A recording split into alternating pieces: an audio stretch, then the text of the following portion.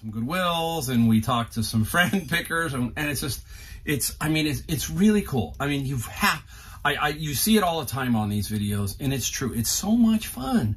I have a blast. Even when you start out just kind of in a malaise, by the end of the day, you start to see friends, you start to see some things happen, you pick up some things, and you're just off and going.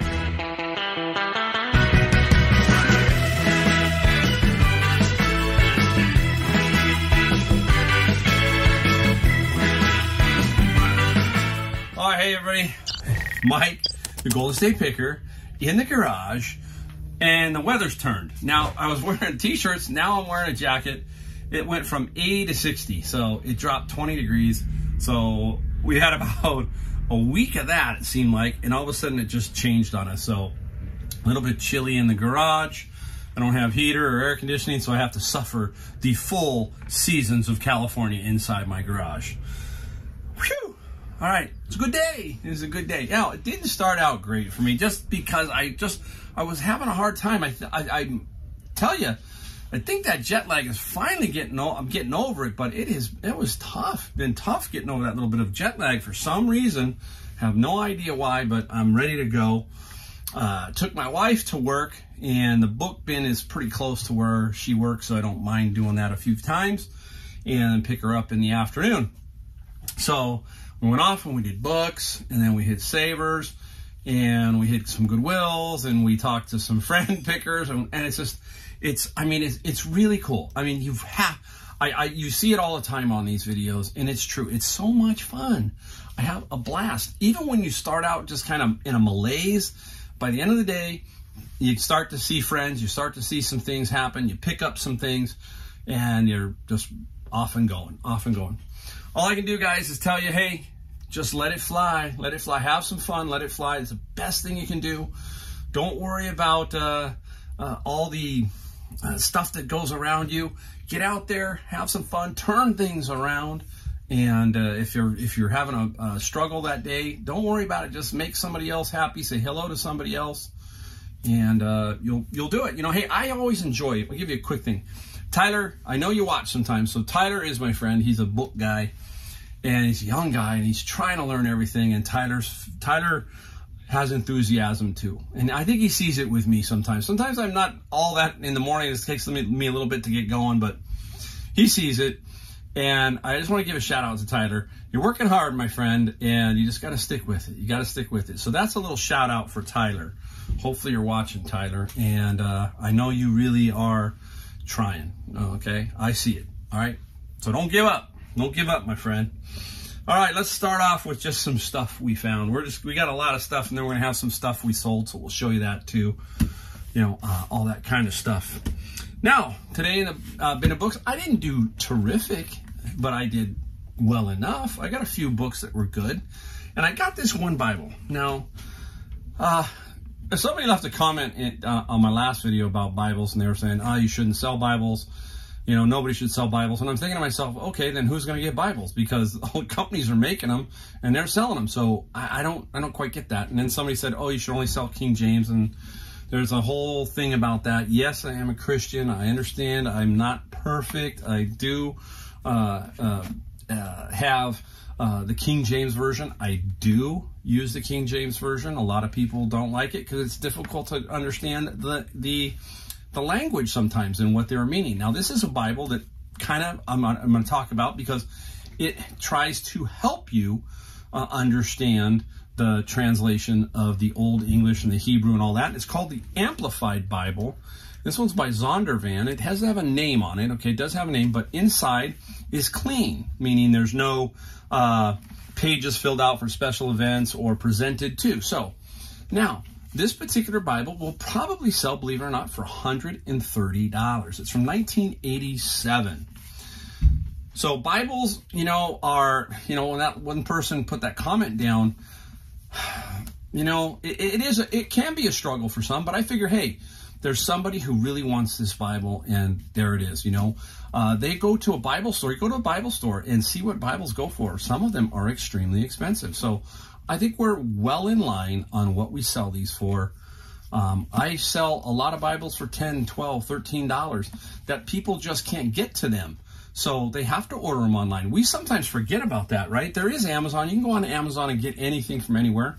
But if you want a specific Bible, you might not be able to find that on Amazon. So you've got to go to eBay, or you got to drive 100 miles to your local town and hope they have it. So I don't know. Personally, I'm just going to keep selling Bibles because I think people need it. I actually sold one. I'm going to show you. I sold one today, and we'll talk about that one in a second too. All right, put that one there. Now, one album today, I just happened to be sitting on the shelf. It's a band called Helix, a metal band. But what is unique? I want to explain to you guys some things about Bibles. Gee whiz. But albums in general, right? A lot of times, the label will play a factor. Different labels, basically European, UK, Japan. There's just a lot of variations, a ton of them. I know that with Columbia, the older Columbias, they were called eyes. You could have 2 eyes, 3 eyes, 6 eyes, all kinds of stuff. So albums can be kind of tricky. So you want to pick up ones that are unique. And why did I pick up Helix? Right up here, promotional copy and Capitol Record promotional copy. That's what that is right there. That's pretty much why I got this one. Paid $2.49 at Goodwill. That's going to help the value of this album a little bit. Not tremendous, but it will help it probably in the $5 to $8 range, I think, in general. I'll probably get about $20 to $25 for this particular album. I like to pick up the metal ones, and this is a metal type band, Helix. So pretty cool. I don't even know if the year is on this one. I'll look and I can't see it. I'll just move on. I can't see it, so let's move on. All right, let's pick up this guy. Went back around to a Goodwill that I don't normally hit because it's sometimes can be really bad. And I just, but I came back around. I ran my route like I talked about, came back around and hit this one on late in the afternoon. I picked up this Trend Labs Stride semi-custom insoles. And brand new, women's size 7. And we paid a whopping $5.49 for something we're probably going to get $40 to $50 on. And this will go first class. Pretty light. Just probably put it in a poly bag and off it goes. So simple $50 right there. Where else are we going? All right. We'll talk about this one because they're sitting right by me. I am not a glassware guy. Okay. Now I was looking at these. Now this here was, I probably got talked into this. All right. I'll explain in a second. There are 2 beer steins, German. Oh my gosh, Japanese? Really, Mike? Germans. There you are, German steins. And it says Entala Keller on the house. Now, one is from 1990 and one is from 1991. So they're kind of a pair. They're 2 different designs. If you can see, there they are, 2 different designs. I was at a Goodwill and I'm looking at these on the cart. I had one and a lady walks up and she goes, "You're going to buy both of those?" And I said, "Yeah, I'm thinking about it." She goes, "That's a good choice."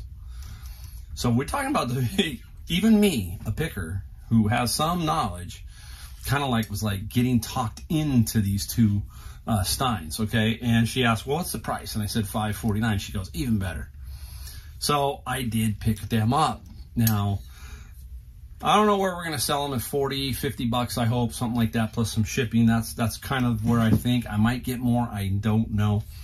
But as I left the store, she saw that I bought them, and she said, "You did good." She gave me thumbs up. And I said, "Thank you," obviously. But, yeah, hey, I got talked into it a little bit there. But that's cool. That's all right. Not going to kill me. I'll sell them. I'll make money on them. All right. I got to put this down because this is Honey Hole thrift store stuff. We've talked about this, right? Olympus 35mm. This is the brand we want to look for in these point and shoots. This is the Zoom 140. There are several in this whole series from them.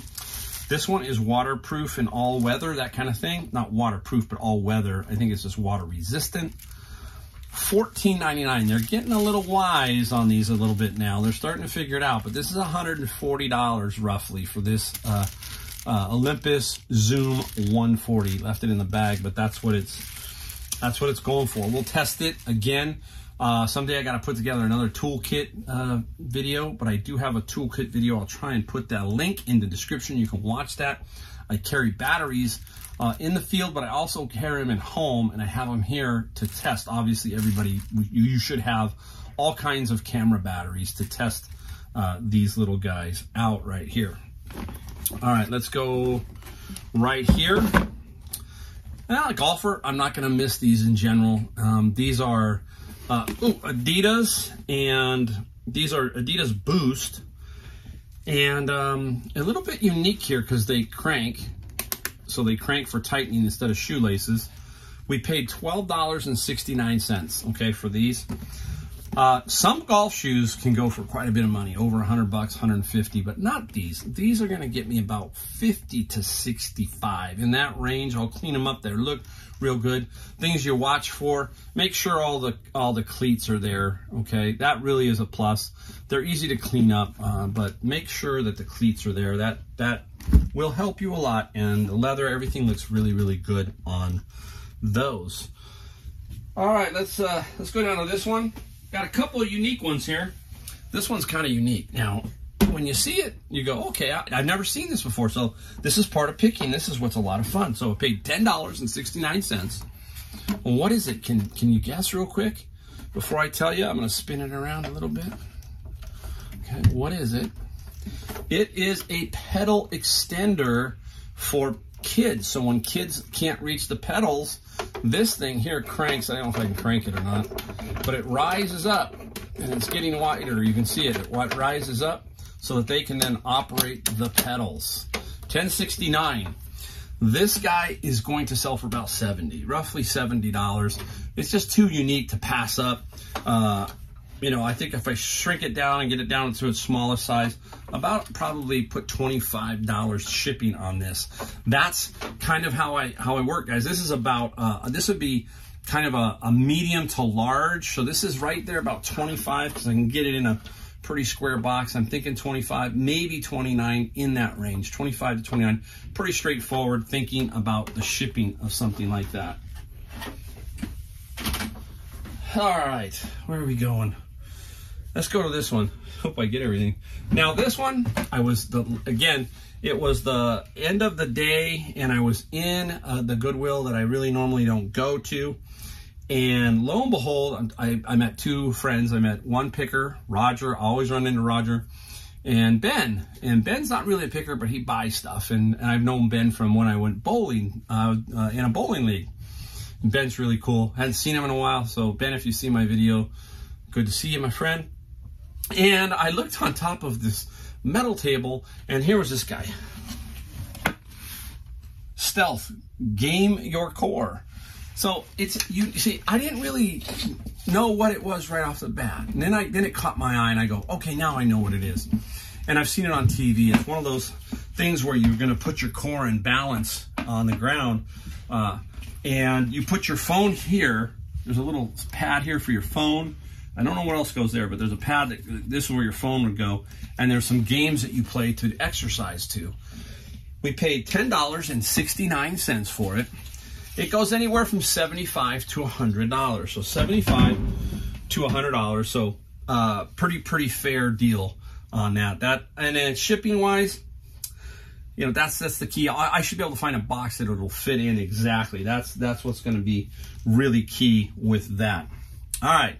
Let's get over to the Honey Hole Thrift Store, and we'll talk about the Honey Hole Thrift Store. I got 1, 2, 3, 4. I got a few here. Not much, but I got a few. I might have missed something, but we'll go over it here. So we paid for everything I'm going to show you from the Honey Hole Thrift Store. We paid $115. $115. Sephora. This is old school. This is a little bit older. Can't quite find this one on there. But this is going to probably get us between 75 and 125. I have to give you a big range because I'm just not 100% positive. But Sephora stuff, brand new, older, sells. Just like perfume. If you find older perfume, people who have had that perfume love that perfume and will pay for it. Same thing. So sometimes they want the specific makeup, right? Some of the specific makeup. All right. Here is a Axis camera, little camera right here, and we're gonna get about $50 for this little Axis camera. No way to really test it, but we'll put it up and we'll say untested, and we should be able to still get about $50 right there. Put that one down. This one is Roost, and it is a leak detector thing. So if you get a leak, it goes off. It's like an alarm, a leak detector alarm. Roost. This should be 35 to 45, that kind of range, possibly right there. All right, I'm gonna save the best ones for last. I'm all over the map here, trying to figure all this out. What is this one, guys? Looks like a record album, right? Ooh, it's a record album, or a book. No, not a book. Getting back to cameras, okay? This is very unique. It's a Lomo camera, and I gotta open it up here. I don't wanna drop it. There you go. It's a wooden camera that you put together yourself. Very cool. See that? Now, this is called Croz, C-R-O-Z, wooden camera crossover collection, digital Lomo camera. Okay. Now, I don't know what Lomo is right off the top of my head. I know what it is, not off the top of my head. So maybe if you want to know, do a little search, you'll figure out what Lomo is. But that's interesting here. Came from the Honey Hole Thrift Store. This should be $75 to $100. $75 to $100 right here. Picked up a little Cary Grant. There's a little gentleman's collection. Boy, you don't make movies like this anymore, right, guys? A lot of us are my age or whatever, or older, but they just don't. They just don't. That's all I can say. They just don't. I went and saw Death of the Nile. I made it. I didn't have a problem with my wife. I've seen Death of the Nile, various versions, and this was Kenneth Branagh. I hope I said his name right, as Hercule Poirot, and it was really cool. I thought it was a nice version of it. Can't go wrong with that kind of movie. That's my kind of movie. Something simple, something basic, something I can kind of understand, and not explosions going off everywhere. But I do love the action movie still, okay? So don't get me wrong. Don't turn me into an old geezer yet. So the Cary Grant one. Well, I did forget one thing that I got at Goodwill, so I'm going to show you that real quick. This one right here. This is an automatic emergency messaging telephone dialer. Brand new. Brand new, paid $7.49. Not a ton of money, but there's good comps on it. It does sell for about $60 to $65, brand new. That's the key. If it's used, but brand new, yes, I'm going with that. Yes, I'm going with that. So that's really, really cool. I want to make sure, I haven't forgot, I got one more. I got the big one here, but I want to make sure I can show you. All right, here we go. 3 of these, guys. 3 of them. 1, 2, 3. What are they, people? They're tubes, but is there something in the tubes? Yes, they are fly fishing rods. This one is a Tenkara. Okay, Tenkara. And both of these are Orvis, I think. Orvis. And this one is Orvis also. Now, fly fishing, just to give you, is really, really popular. Fly fishing is off the chart sometimes. So when you see this kind of stuff, you just grab it all. It doesn't matter. It will sell. It will sell. And this one here is $400 to $500 right here. This one. It is 8.5 foot long, 2 5/8 ounces, number 4 line. So that tells you what kind of line it is. The weight, pretty light. Stuff is light, so the stuff is light. Orvis, great brand. We've all seen the Orvis brand. They've been around forever. This one here is around $250. See if I can pull it out, just kind of give you an idea what they sort of look like. Handle. This one's kind of buried, the handle. See if I can pull it out. Maybe I can, maybe I can't. I don't have it. Unfortunately, it's this. I choose the one where it's wrapped up. Beautiful, you know. You see they come into pieces. This is an Orvis super fine, super fine. You can tell they're just super, super light. Amazing how the strength of these things can hold up to all the action from a fish tugging on it. But yep, they know what they're doing. All right, the fly fishermen definitely know what they're doing. I'll put that really careful. This guy here is about $100 bill. So this one's 100. So you're talking about $200, $350, about, you know, $600, $700, $800 worth of fishing rods. Love it. Love it. So I had a successful day out in the field doing what I do. And I'm going to stop right here and turn it around and show you some things that I sold. Be right back. All right, back. Took my jacket off. Now it's nice in here. I got a built-in insulation, as they say. So now I'm feeling a little bit better. Came home, it was just a little cold. Put it on, take it off. It's California. It's California. All right. We got 7 items that I sold. That's it, 7. Nothing, you know, we got a couple cool things. But remember my average, about 8 a day. That's all I do all year long. So think about that. If you're trying to get some numbers going, the key here is to find the really good stuff, right? The good stuff. I think there's an episode in Jerry Seinfeld. Me and my buddies, we always talk about it. Well, you got to get the Ted Danson stuff. The Ted Danson stuff. Interesting quote from, I think it's Seinfeld. I'm pretty sure it's Seinfeld. Get the Ted Danson stuff.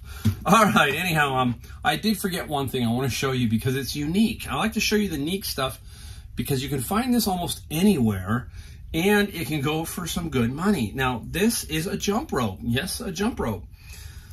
It's just like everything. There's a lot of jump roping competitions, all that kind of stuff. And this is Cross Rope. It's called Cross Rope. So remember the brand. It's for CrossFit, that kind of thing. So there are different lengths, I guess, is what they come out to. This guy was also part of the Honey Hole thrift store. And these will get us about $50 to $60, $50 to $60. So nice little find. This is the kind of stuff that I like finding this stuff. If I could find 10 of these a day, this kind of stuff, I'd love it because they're easy to ship and there's no other issues, generally speaking. No damage, all that kind of stuff. All right. Now we're going to start right back off on the Bibles because there was that, you know, person who was kind of ripping me in the comments about selling Bibles, and we've heard that over and over. And I've said, hey, look, some people live in different areas and they can't get that type of Bible, etc., etc. Here's an example of one that I think is, you know, might be tough for someone to get, at least maybe in their area. This is the Holy Bible in the King James Version. Okay, King James Version. I think I meet part of their criteria with the King James Version. Now, this is a Tagalog English Dialect edition. Okay, so it's Filipino, I think, right? And one side is going to have the Tagalog dialect, I guess, and then the other side is going to have the English. So that's what happens here. This one was brand new. There was a cellophane on it, but it was kind of torn, so I had to take it off. So I mentioned that in the ad, and this is when I got back. When I went to Safeway, like the day I got back from Florida, and I walked in and I picked this up for $3.99. So basically a $40 bill because it sold for $40 plus $5 shipping, just by going next door and taking a look. Get those 2 feet moving, go in, take a quick browse, and I got that. So pretty good, really good. All right, now, there's some conch shells that I've gotten before, and then I've gotten one of these, and I got one of these. Okay, this is Triton's Trumpet. Some of these can go for a lot of money. This one went for not a whole lot of money, but we only paid, I remember, $4.99 or $5.99 at Savers. Triton's Trumpet, look at that, really good condition. There is just a little nick here, but, you know, that's nothing. Sold for $50 plus $27 shipping. I got quite a bit of shipping there. Make sure we wrap it up nice, and that's the key here. When we talk about, would you rather sell this for $50 or this for $50? I think I'll sell this. I can ship this and there's probably no problems. This has potential for problems. Okay, but I'm still going to ship both. All right, now, I thought this was going to sell towards Christmas. It didn't. I've had these before. This is Muscle Machines, and this is a 50 Ford Woody. It was brand new in the box. I think I paid about $8, $9. I just had to get rid of it. and I took $23 to move it on out, plus $17 shipping. Now, if I find the right box, I might make a few dollars, like $4 on the shipping, maybe. It depends on where it goes, but should make about $4 maybe on the shipping. All right, let's go to Arnold. No, it's not sealed. No, it's not $4,500. It's only $12 plus $5 shipping. It's not new, sealed, all that kind of stuff. I'll put my VHS tape video, hopefully, on the description so you can watch that one if you don't know about the 2 VHS tapes I sold. One I sold for $4,500 and one I sold for $1,500. Those were sealed, and that was on October 30th of last year. I remember the date, and they have never left feedback. Nothing. None of them. Yeah. So, but they made it to their destination. And some of the keys, what people are going, well, how do you find the ones that are worth the big money? First, they got to be sealed, okay? Second, a big factor is you don't want a UPC code, generally, okay? There are a few that do, but the older ones don't have the UPC code. Then it's all about the front and the back. And my particular one I sold for $4,500, it was Indiana Jones, Raiders of the Lost Ark. And down below, right down here on the tape, it said, coming May 25th, Temple of Doom. And that was the trigger of the uniqueness of that particular tape. And that's why it sold for as much as it did. And believe it or not, I probably undersold it. But $4,500, you take that every day, okay? Next time, I'm on alert, and I learned something, okay? Yeah, you learn something when you sell something for $4,500. That's kind of crazy if you think about it. Yeah, pretty wild. All right, here we go. Again, back to my mini LPs. I'm thinking this is the band I should have gotten 1,000 of these, you know, Chicago. The Chicago. They're different albums. If you ever look at Chicago, it's usually just the word Chicago, that Chicago font that you see, and some other design. That's basically how their album covers are in general. These are the Japanese mini LPs that are basically smaller versions, but CD versions of the original LP.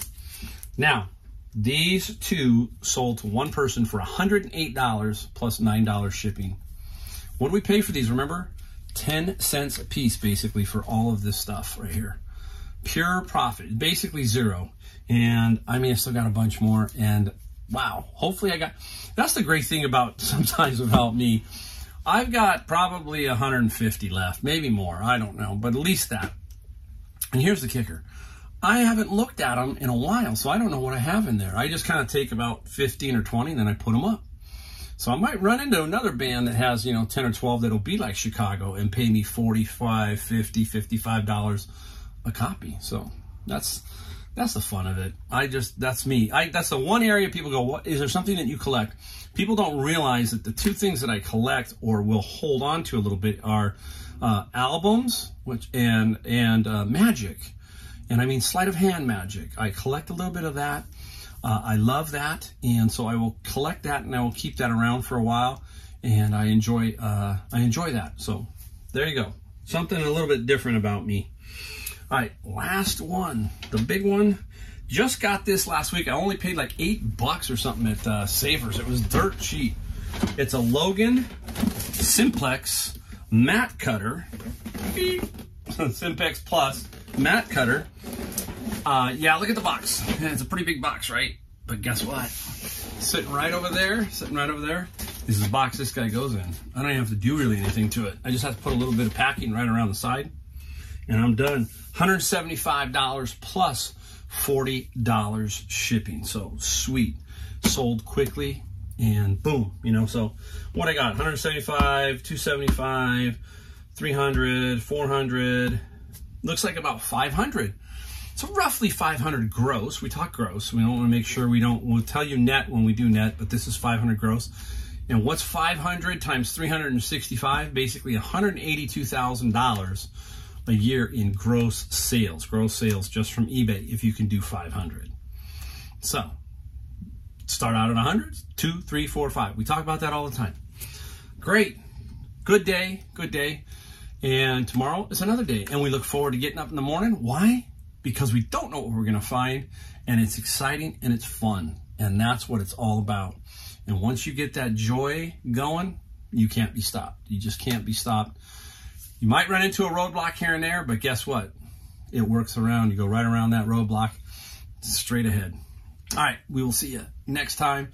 Don't forget to hit the like, subscribe, all that kind of stuff. Leave me a comment. Let me know. Let me know what you're thinking. I love it. See you guys later.